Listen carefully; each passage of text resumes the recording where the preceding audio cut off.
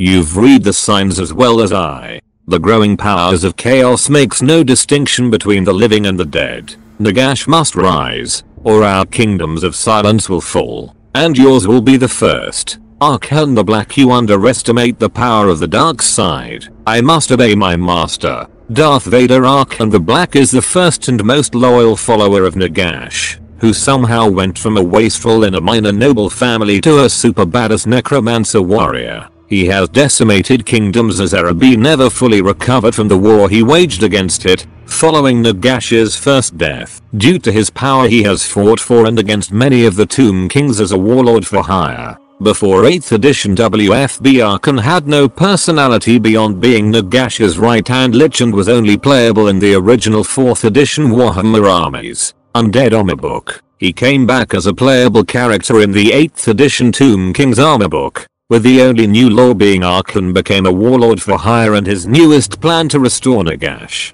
The end times were surprisingly kind to Arkhan. Following this, he's now an introspective, mercantile smartass and he kind of gets the girl. See below. He's also Warhammer Fantasy's first hero killer, being the first playable special character to kill off other playable special characters, starting with Warhammer Fantasy's first, Heinrich Himmler. Before the audiobooks and video game, Vincent Price was considered by a few fans as a good choice to voice him. As of now, he is voiced by Ramon Tickerum in the audiobooks and an unknown Vi in the Total War video games. While not as ideal as Vincent Price would have been, they do a good job. See below for more. Warhammer Fantasy early history. Arkhan was born into a rich noble family of Khemri during the reign of King Thutep. Despite his lineage, Arkhan was the black sheep, Jedit, of the family because he often forsook his duties to engage in petty crime and serial gambling.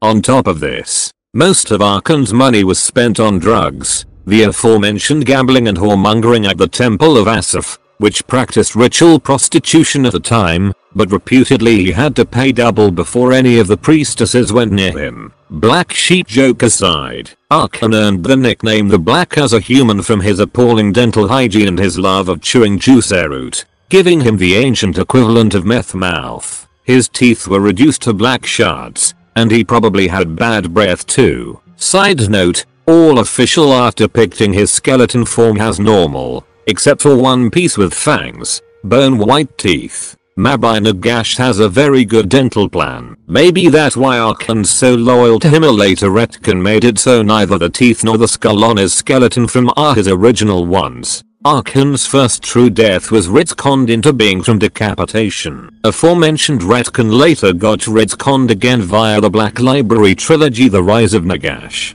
In it is explicitly stated that, after Arkhan got decapitated by Aborash, he was buried along with his severed head. Said head was reattached when Nagash resurrected Arkhan, Vizier of Khemri. When Nagash sought a cabal of followers to assist him in usurping the throne of Khemri, he found them in Arkhan and his compatriots. They were convinced by a demonstration of Nagash's newly created art of necromancy, and first supported Nagash by kidnapping victims off the streets to both supply Nagash with test subjects and undermine his brother's rule. Arkhan and the others started to learn rudiments of necromancy themselves during this time, and he was the first of Nagash's followers to partake of Nagash's elixir, becoming the first of Nagash's so-called immortals. When Nagash finally usurped his brother's throne, declaring himself king of Khemri, Arkhan was appointed his vizier. Arkhan carried out Nagash's orders with a loyalty and alacrity he'd never shown before due to Nagash giving Arkhan everything he wanted and relying on Nagash for more of the elixir. This tyrannical regime led the priest kings of Neckbeardia to form an alliance against Nagash, and Arkhan served as the great necromancer's foremost lieutenant in the struggle that followed, putting his newfound necromantic talents to use helping maintain Nagash's undead armies. Battle after battle was waged, but inevitably the more numerous forces of the priest kings proved too much, and Nagash and his armies were forced back into the city of Khemri. In the battle for Khemri, Arkhan led the suicidal counterattack that allowed Nagash to escape the army of the Seven Kings, single-handedly holding off his foes with spell casting and swordplay for an hour before he fell. There are different accounts of Arkhan's defeat across the editions of Warhammer. Some random schmo managed to hit Arkhan in the heart with a thrown spear and Arkhan died, his body consumed by black flames and leaving behind a skeleton. While the Neckbeardians destroyed the bodies of Nagash's other followers, they didn't desecrate Arkhan's remains out of respect for his baddest last stand and simply built a stone cairn over them. First version, same as before, except instead of respect for his last stand they didn't desecrate Arkhan's body because Arkhan gave a curse with his dying breath that anyone who touched his bones would die horribly. Second version, Lamashizar snuck up on Arkhan, carrying a prototype Cathayan gun. He used this to shoot Arkhan in the heart and incapacitate him for transport to Lamia. The spear thrown into the heart by an unknown soldier was a cover story made up by Lamashizar. Most recent version, and canon as of the end times. Imprisonment in Lamia after his defeat. Arkhan and one of the Nagash's 9 books were smuggled to Lamia. There, Arkhan was restored to life and kept as a prisoner of Lamashizar and his Cabal buddies, including Ashoran, W-Soran and Abhorash. The latter wasn't interested in immortality and is only there to protect his king, to teach them Nagash's magic. Lamashizar was not smart, and while W-Soran was a capable student, he kept what he learned to himself. Lacking magical ability, Lamashizar brought in his sister Nefertiti to aid in the lessons, because she is a priestess of the moon goddess and they have knowledge on potion making. Nefertiti, caught between this and trying to prevent their Cathayan trade partners from screwing Lamia over, visited Arkhan to seek out his dark knowledge. She wanted Arkhan to teach her as well, and used her charm to try and persuade him. To their mutual surprise, Nefertiti sympathized with the imprisoned lich and formed a genuine rapport with him that grew into something more. Arkhan gladly taught her magic, and when Nefertiti offered a reward, Arkhan only asked for the chance to ride a horse with silver bells on its harness through the desert at night. Arkhan despaired of captivity and greatly appreciated any freedom he got. Eventually Arkhan's tutelage, and knowledge he gave Nefertiti about her brother's Cabal members, led to Nefertiti overthrowing Lamashizar, reducing him to a figurehead under her thumb, and taking the throne for herself. Nefertiti kept her word to Arkhan and granted his request right down to the silver bells. This turned out to be a grave error however when the king, still with many supporters, tried to have Nefertiti assassinated with a deadly magical poison. At the time Arkhan had come back from a nighttime excursion on the outskirts, and only learned about this after 2 of the least intelligent members of the Cabal tried to assassinate him. Although Arkhan managed to slay them, he realized they'd gone after Nefertiti too, and by the time he reached Nefertiti it was already too late.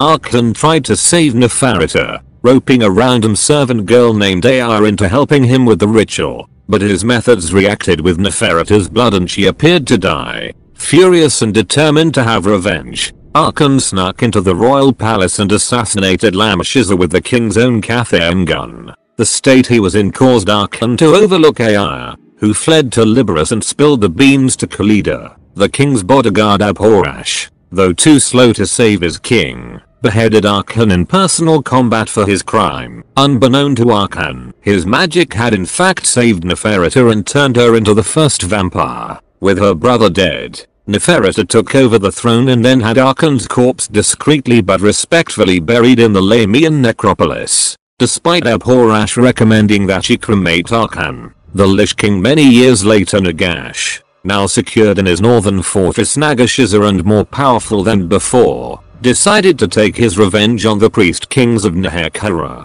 Although generations had passed, he had not forgotten his most loyal lieutenant. Knowing he would soon have need of him, Nagash had Arkhan rise from his tomb and join him in the north. Once again, he led his master's forces against the united priest kings alongside W-Soran. The two became bitter rivals, with Arkhan considering W-Soran reckless and W-Soran considering Arkhan cowardly, and argued often. When they weren't disagreeing on the best way to conduct the battles, they bickered over which of them was the better wizard, which form of Undith was best or who was Nagash's favorite. Between their mutual animosity and the great leadership and military prowess of King Al-Qadisar of Khemri, they were unsuccessful despite a long campaign. When Nagash enacted the first part of his great ritual, Arkhan commanded Nagash's undead army once more and this time easily defeated the plague-riddled Neckbeardians, taking Al-Qad as a prisoner, staying in Khemri to take control of Nagash's supreme army. When the second part of the ritual raised all of Neckbeardia's dead, Arkhan was instead put on the back foot when Nagash's assassination left the risen kings with their own willpower and later forced to flee when Setra returned. United under Setra, the wrath of the Tomb Kings was simply too great, intent on wreaking vengeance on the living for Nagash's death or becoming an undead ruler in his own right to relish his newfound freedom, depending which law you follow. Arkhan ransacked Nagashazar, fighting his longtime rival Sauron and other returned immortals in the process, and left with a few of Nagash's most important books. He then marshaled an army and attacked Araby, battering its kingdoms for generations in what Arabian chroniclers would come to call the Wars of Death. Inhabiting the desert wastes that surround Araby, Arkhan would lead his armies upon an Arabian city, razing it to the ground before withdrawing again to the deserts. At some point Arkhan made himself a sweet new ride, a flying chariot made from the body, wings and still beating heart of a manticore and pulled by 4 skeleton horses.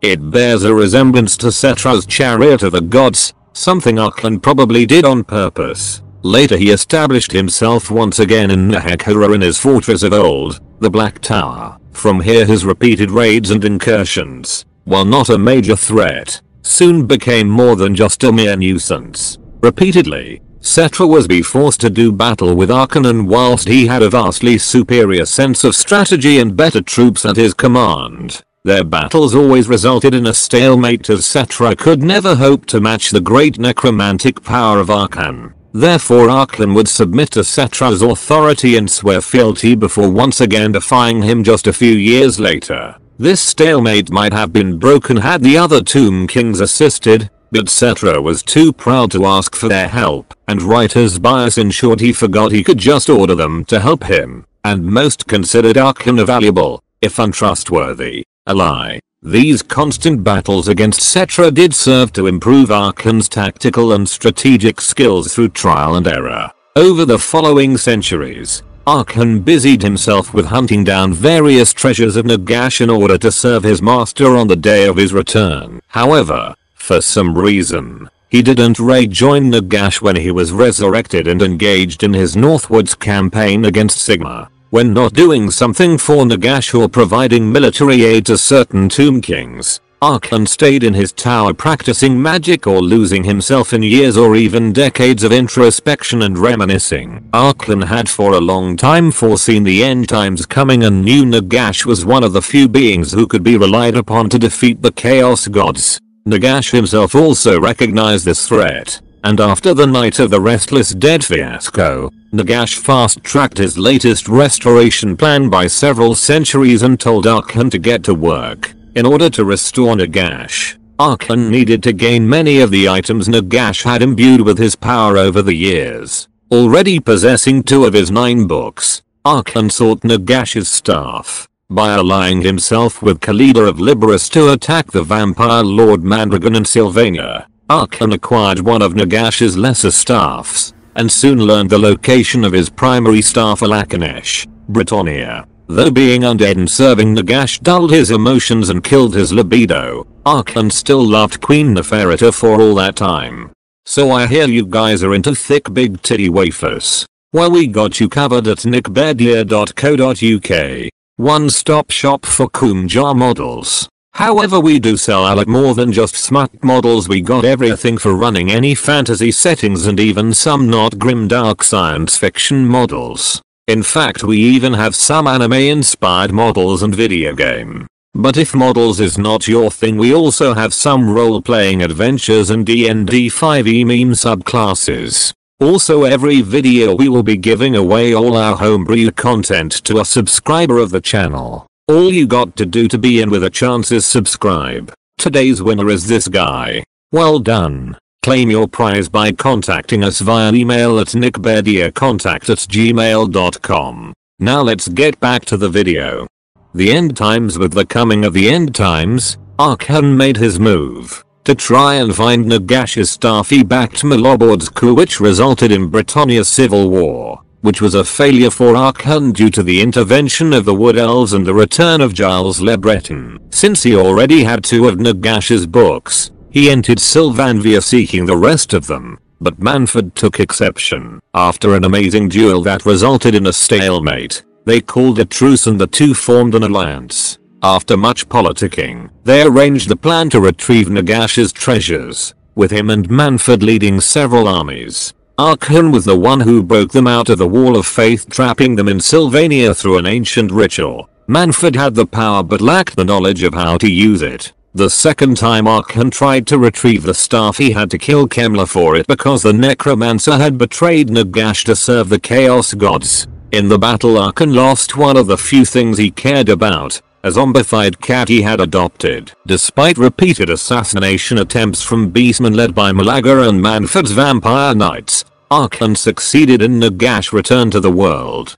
During this time, Arkhan also established himself as a hero killer, killing Kemla, magical duel, the Fey Enchantress, slit her throat and bled her out as the sacrifice to bring Nagash back, Iltharion, aged to dust by magic, and Nekaf, incinerated by magic. During the war on Hekara, he took all the undead in Nagashizar and conquered Merrick and Quatta, the latter in a big off-screen battle that's barely alluded to. At Khemri, he was the visible commander of Nagash's armies and managed to do alright despite being outmatched. Eventually he was cut in half by Setra and magically smuggled Nagash into Khemri within his own body. Arkhan's bisected body was taken to ritual that was supposed to stop Arkhan from being brought back, but one of the priests was a mole for Nagash. After the battle for Khemri ended with Setra's defeat and its destruction, Arkhan was made whole again and permitted to go to war wherever he wanted at the behest of his master once more.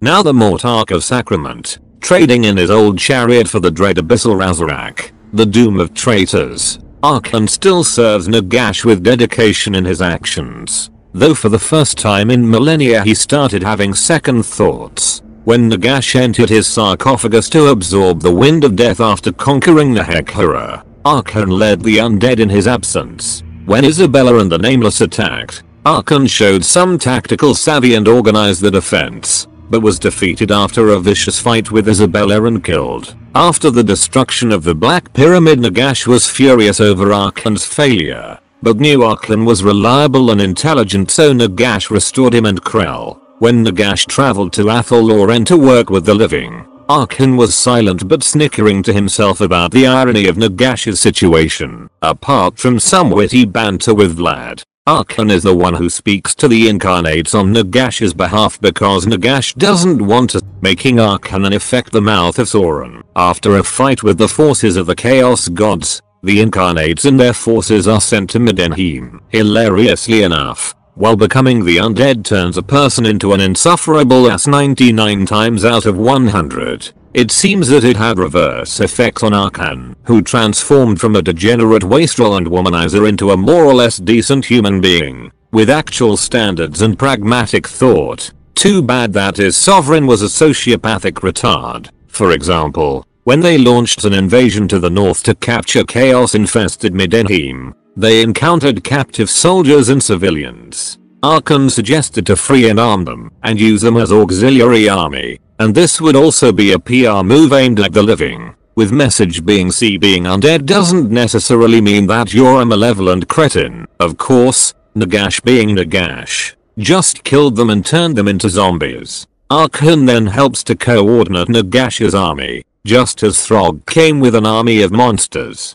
Nagash told Arkhan to take 2 more ghost hosts and hold them until dead. When Arkhan asked for any further instructions, he sensed Nagash's doubt before Nagash said, "Die well, my servant," and abandoned him, to Arkhan's consternation in the Gamma book, but his relief in the novel. Though it ends with Arkhan fighting, it's repeated that it's a fight he can't win. In the Lord of the End Times novel, after the incarnates failed to stop the rift, Nefertiti encountered Arkhan with an unconscious Isabella. Arkhan had survived Nagash's last order and driven back the army of chaos monsters, with the unexpected help of Setra, but he was battered. Arkhan told her that Aliathre's magic gave him a vision of a mysterious figure who could restore the world even after it was destroyed, and that he would help them if he could. Arkhan then showed her his slowly disintegrating hand. With Nagash's destruction, Arkhan was dying as well. He bade Nefertiti to flee and try to avoid the world's destruction, and take Isabella with her, stating he thought it was possible she could survive the end of the world. Nefertiti kissed him, took Isabella and fled while Arkhan tried to buy her time with his magic. As Nefertiti escaped, there was a last burst of purple magic and she could no longer sense him and grieved, thinking him destroyed. OTP confirmed. Age of Sigma with the world's reconstruction and Age of Sigma. Arkhan's back, he's bound to Nagash, and it's confirmed while Nagash exists, so does Arkhan. He fought alongside Nagash when the latter was allied with Sigma, and followed him after Nagash's betrayal. When Nagash fell against Arkhan, Arkhan led the counterattack where Nagash's body was retrieved along with thwarting the treachery of Prince of Horde. However, the novel Nagash, the Undying King, implies that he is not the same. Now Arkhan seems to have no memory of the previous world. One theory was that this is not the original Arkhan, either a construct made from Nagash's memory of Arkhan or another person who took up the mantle. Like one of the theories about Farsight before it was revealed he's the same guy with life-stealing sword.